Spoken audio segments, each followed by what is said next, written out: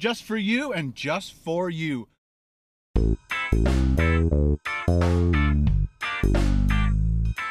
Hey YouTubers, it's Ken from KBDProductionsTV, and I am downtown Newmarket, Ontario at Hungry Brew Hops to eat some awesome food, drink some awesome beer with my buddy Paul. How's it going, buddy? Good, doing really well.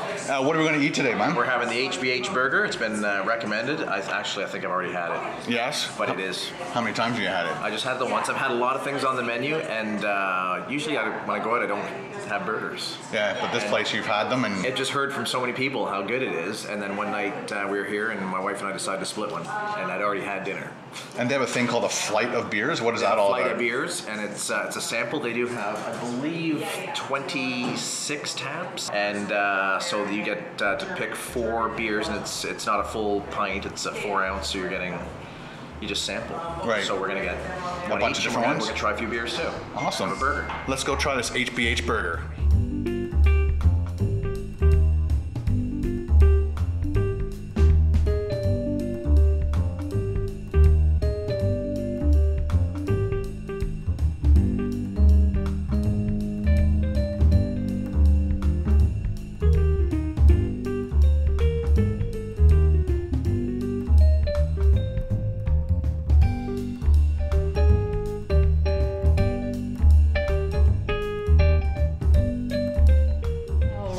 So you had the flight with the lagers and the red ale, right? Yes. So here we have Hofbrau, our German lager. It's where we steer our Stella and Heineken drinkers. Okay. Then we have Bo's Lugtred right here. It's a lagered ale. Fairly light drinking, but it does have a bit of a sweetness to it. Okay. This is Feinsteffen, our German wheat beer. I've had that before, actually. Yeah. It has like a banana flavor or something, right? right? It does, very subtle. But it's the oldest brewery in the world. Established 1040 AD. Nice. Pretty impressive. And Sparkhouse Red Ale by Lake of Bays. Very cool. And what did Paul get? All right, so you have the IPAs and the sweet stuff, right? Yes. So this is Muskoka Detour. It's our session IPA, so very light drinking, definitely hop forward, but you have notes of grapefruit in there. Then we have Lake Effect by Great Lakes Brewery, fantastic brewery, #1 in Canada, 2-year standing. Then Thornbury Apple Cider and Leafman's Fruition, Cherry, Raspberry, Lambic, Fruit Ale. All right. Very cool. All right. Thank you very much. Well, cheers. There you go. So I'm gonna go for this one because I know what this one tastes like. So okay. I'm gonna start with the Detour. Cheers. Cheers. Cheers, guys. Cheers. Here comes the food. Here we have our famous HBH burger. Nice. We need a bigger table. Yeah, exactly. Yeah. So you have the burger patty with Philly meat, beer braised onions, made in house sweet chili aioli, and American white cheese. And then these are our Belgian style frites. And what makes that Belgian style? I believe it's just like the cut of the fry. Okay. And the way we cook them. It smells awesome. Good. Yeah, it smells amazing, guys. Thank you. Thank you. All right, guys. We're going to take our first bites of this. You've already had a bite of it. Not today, but other times. So this is going to be my first time ever biting into the HBH burger, and it sounds amazing. It looks and smells great. Check it out, ladies and gentlemen. I'm going to let you scratch and sniff this one this time. I'd rather just eat it. And Paul just rather eat it. What is the first smell that you get right off the top? It smells. I think I'm catching very barbecue, caramelized onion and. It smells sweet almost.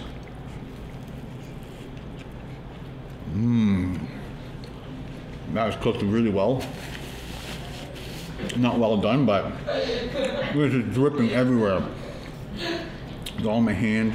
It's a good burger when it's a messy burger. I'm definitely getting a lot of caramelized onion taste. The patty is great.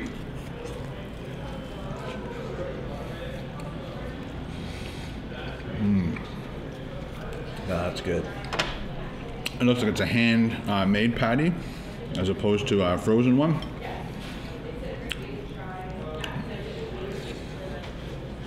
Again, the flavors of the meat is awesome. The caramelized onions, I haven't had that in a burger in a long time. It's crazy messy. Let's do some of their fries. Check them out. I should have done them without ketchup first. Sorry, I can't stop eating. Paul's going through that like a Hoover vacuum cleaner.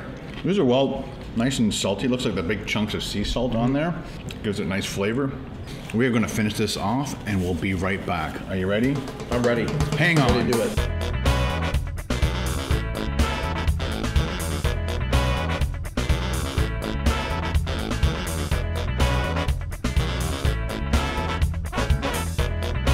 All right, guys, we're back. On our rating scale, or on my rating scale for what I ate today, I am going to give it a total recommend. It was absolutely fantastic. All the different layers, all the different ingredients made a perfect burger. But Paul rated it. I would say go out and get it right now. It was unbelievable. So what makes it a go out and get it now for you? It was just the flavors, everything. It was a good hearty burger, lots of flavor. It was probably one of the better burgers I've ever had. There you go, guys. So 2 different tastes.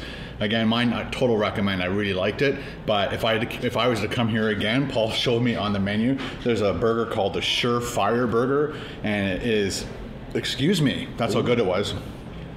Beef patty, pickled jalapenos, spicy beer onions, shredded lettuce, pepper jack cheese, maple sriracha, and then you can add mushrooms and bacon and blended cheese if you wanted to go total crazy on the cheese. But they have other things on the menu that I got to try. Again, the burger I think was big enough. Probably the perfect size. I'm full. We should have almost ordered 1 fry. Yeah, shared it between us. So there you go. That's our ratings for the HBH, right? Yes. Burger here at Hungry Brew Hops. And which of the 3 beers? Paul was explaining why he likes certain beers with certain beers. So explain it to them. I don't know. I like a wide range of beers. I like the IPAs. I find them really hoppy, strong. But when I usually order a flight, I'll get a strong IPA, I like to mix in a cider and then something fruity that's sweet. So I sip it in between drinking the heavier beers. And this one almost, it smells like cough syrup. What? That's what it smells like. It smells like a cough syrup, no? I don't know. It almost smells like a fruity wine. Oh, okay, maybe. Cough syrup. Okay. So out of mine, I really like I can't remember how to say that. The Weinsteffen. Weinsteffen. That's really good, but I think I've discovered a new favorite here called Spark.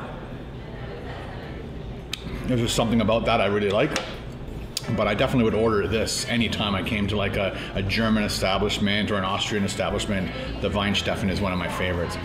Anyway, guys, thanks for watching. If you like this video, give it a thumbs up. Ding, ding, ding, ding, ding. And we'll see you next time on another Ken Domik and Paul Merriman food review. Nice. Talk to you guys later. Bye. Bye. Boop.